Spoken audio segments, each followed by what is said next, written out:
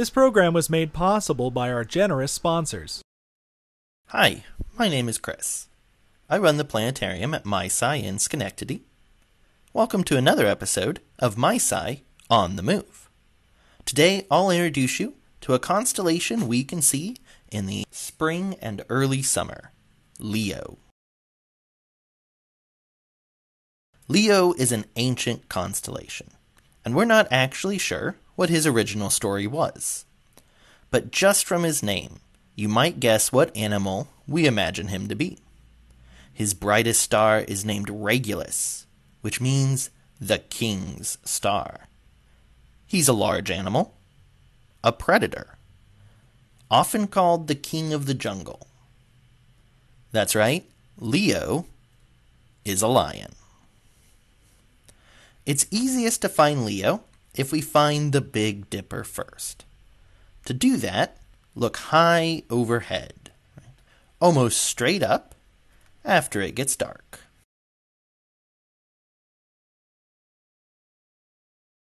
Until you find 4 stars for the scoop and 3 more for the handle. To learn more about the Big Dipper, check out our past episode on our Facebook or Instagram pages or on our YouTube channel.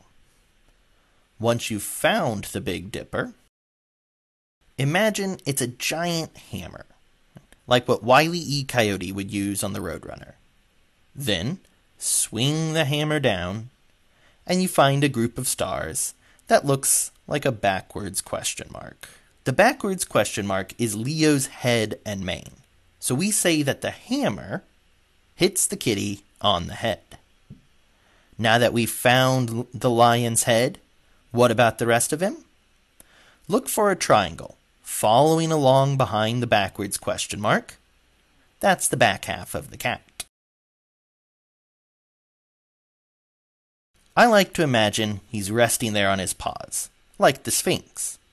But you can draw him pretty much however you want, as long as he fits in this area. The bright blue star that forms the dot in the question mark is the star Regulus. And when you're looking at Regulus, you're actually looking at 4 stars that form a system going around one another, like planets go around our sun. The brightest star is the heart of this system, but it has companions. A tiny white dwarf star nearby. Then, a pair of stars much farther away.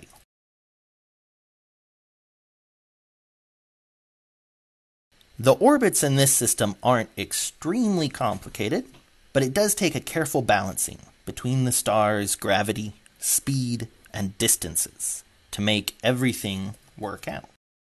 If you want to experiment with making your own star systems, try an app called Orbit, Playing with Gravity, for iPhones and Android. The first people to record the constellation of Leo were the ancient Babylonians, about 3,000 years ago.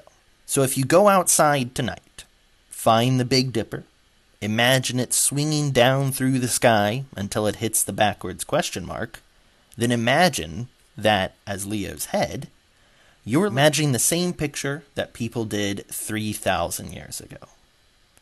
If you're not sure you'll be able to find it, there are apps available for all kinds of phones. Just search stars or astronomy and look for a free one to get started.